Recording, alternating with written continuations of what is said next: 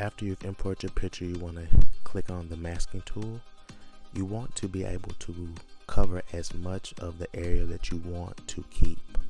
So as you can see, I am going to use the masking tool on my face and try to get my hair, so when I get ready to use the magic eraser, it'll keep my picture intact and there will be no distortion. So as you can see, I'm covering my shirt, every little piece that I can possibly cover, the majority of it if I can. In most cases, you can just highlight, a portion of the object that you want to keep, but in this case, I want to ensure that everything is fine. So now I'm grabbing the eraser and I'm going to go ahead and erase the background of the part I don't want to keep.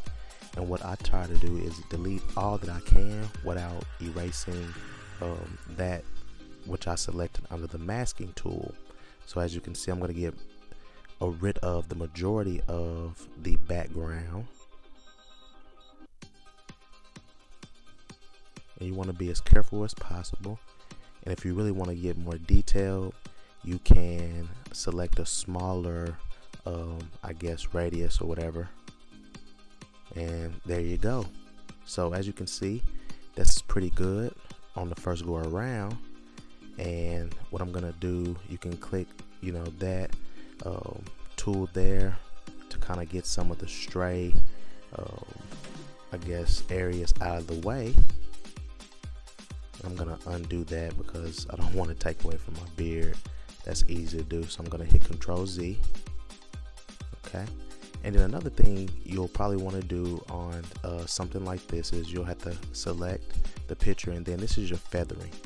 This will allow you to kind of have a glow around your picture. With this image, I wasn't able to really get that glow effect. So as you can see, I go all the way to the max. You can kind of see, but it doesn't look as good. So I'm going to go all the way back down because I think I did a pretty decent job of taking out that background. So now I'm going to just import a nice little background to complement what I'm wearing. And I'm going to select it and I'm going to put it to the back. In doing so, it'll allow me to put myself in the background of that picture.